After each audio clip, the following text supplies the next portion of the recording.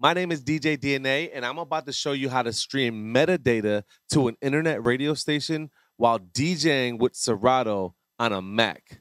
Let's go.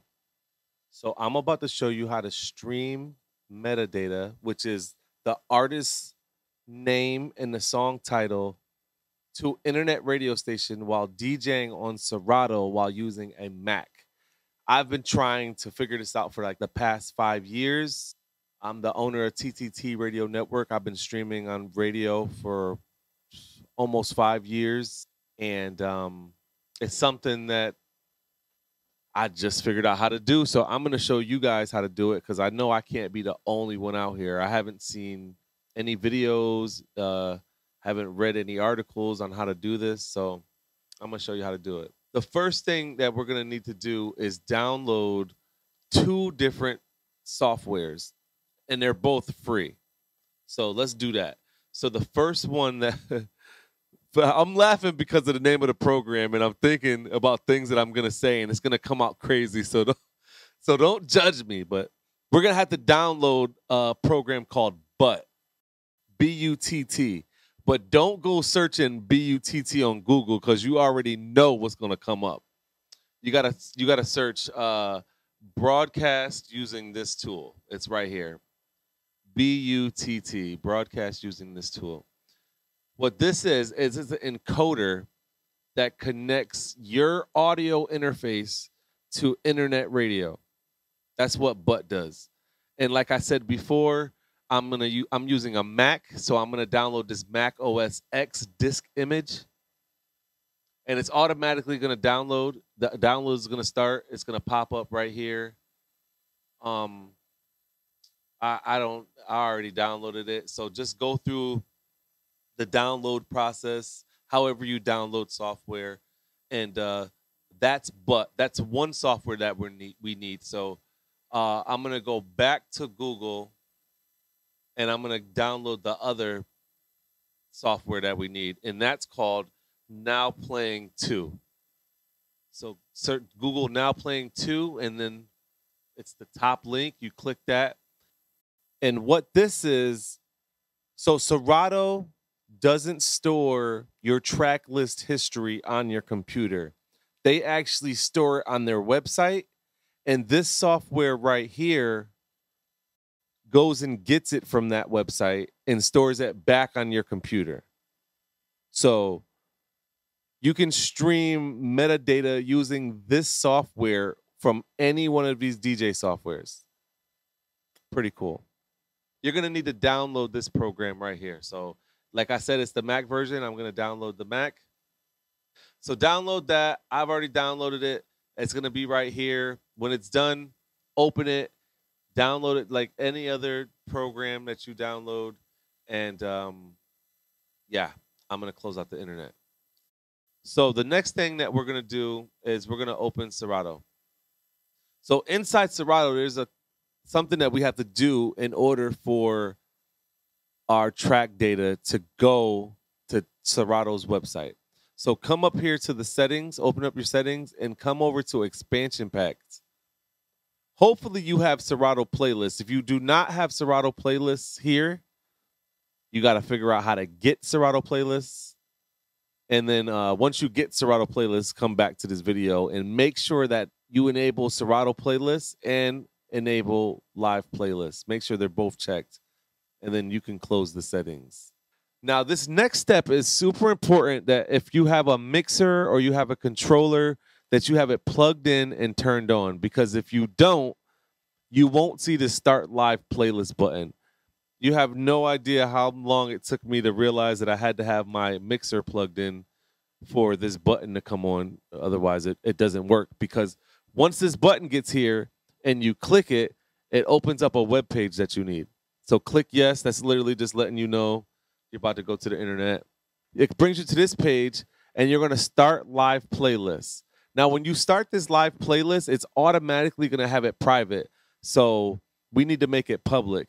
In order to make it public, you got to come up down here to edit details, click this, and then click public right here, right above private.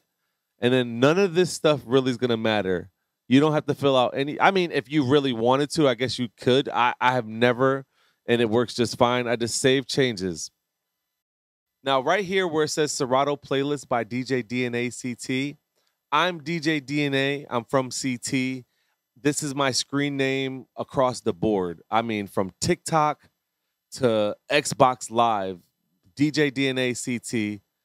Add me on TikTok, add me on IG, add me on Facebook, Xbox Live. It don't even matter. But I'm going to show you how to change that, because if you don't change it, if you're looking at it right now, yours is probably a bunch of numbers, and we're going to need this. It's best if we memorize it. So I'm going to show you how to change your display name on Serato's website. Come up here to the top right where this little guy is and click account. Then you're going to come down here to display and DJ name. Your display name is the name that you need to change. I suggest that you make it whatever your screen name is on your username on most platforms. Like I said, mine is DJ DNA CT across the board. Follow me. But yeah, so I would make that something super easy, because we're gonna need to remember that to put it in now playing. All right. So save changes. Booyah, booyah. And I'm gonna minimize this. I'm gonna minimize it. Not gonna close it. Gonna minimize it. All right, so now I'm going to open up now playing. All right, so it's going to auto detect whatever software I'm using, and it detected Serato, which is working. It's working perfectly already.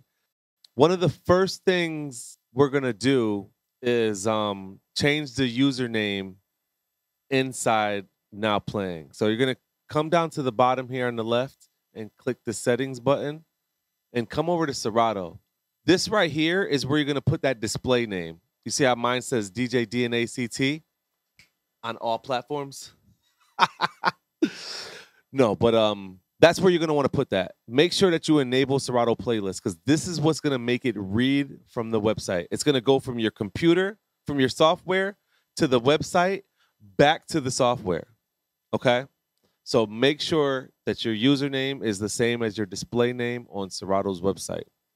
And then this line right here where it says track list template, you're going to have more stuff here than I do, because I already deleted the stuff. If you don't delete that stuff, when you go to play a song on the radio and it shows you the song title, it's literally going to have the date and the time. It's going to have all the metadata. We don't need all the metadata. We just need the artist name and the title. So I would just, delete everything until it looks just like this. Because if you have it just like this, it's literally just going to do the artist name and the artist title. All right. The next thing we're going to do is we're going to click this little square button with like the pencil inside or whatever that is. We're going to click that. Psych. We're not going to click that. We're going to click the little play button. This top one. So now what you're going to need to do is come over here to open history. And it's super important that none of these are selected. Make sure everything is clicked off. Once you know it's clicked off, come up here to File and Add to Sidebar. That's all you got to do. All right? So now there's that. Now that we're done inside now playing, we're going to go inside. But why'd they name that? So why'd they name it that? Find wherever you downloaded but and open it.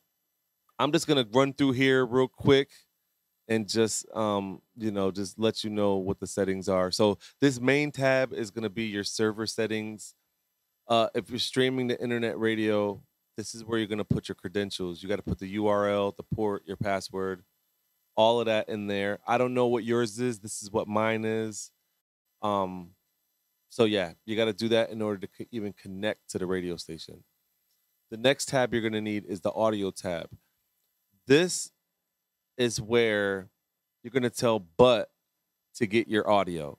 Your audio, you're going to set this to whatever your sound card is, whether you're on a controller or you have a mixer. In my case, I have the Pioneer DJM S7, and I got that selected. That's the audio interface that I'm using. And You know, yours might be 1 and 2. Your left and right might be 1 and 2. It might be 3 and 4. I don't know. Mine is 5 and 6. Just make sure you mess with those because it might be different. I don't know what yours might be, but you're going to have to get those right. And you're going to know it's right because when you play music, just like you can see where it says the levels, you can see my voice coming through my mixer right now. You'll see that it starts moving, so you'll know it'll be right. So the next tab is stream. Okay, I'm actually going to delete this so you guys can see where I get it. Make sure you have update song name from file. Make sure you have it activated and you have read last line first. I did this, and for the longest time, I did not know that I had to have it read the last line first. I could not understand why. So make sure you have this clicked so you don't run into issues that I did. So make sure you have both of these clicked. Now you're going to grab the history file so Butt knows where to read it. And we know where that's at because we added it to the sidebar here from now playing. It's going to be this history.txt file. And you're literally just going to open it. And now it's in there. You set it and you forget it. Oh, all right. Wait, let me go back into the settings. So this isn't necessary, but I'm going to suggest you do it. Whatever audio comes out of Butt is what it's going to sound like on the radio.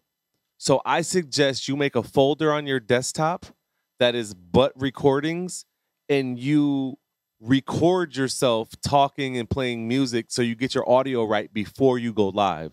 And the way you do that is you literally make a folder on your desktop and then you find the folder wherever you put it and then you open it. But yeah, I suggest you make a folder, listen to your recordings before you go live.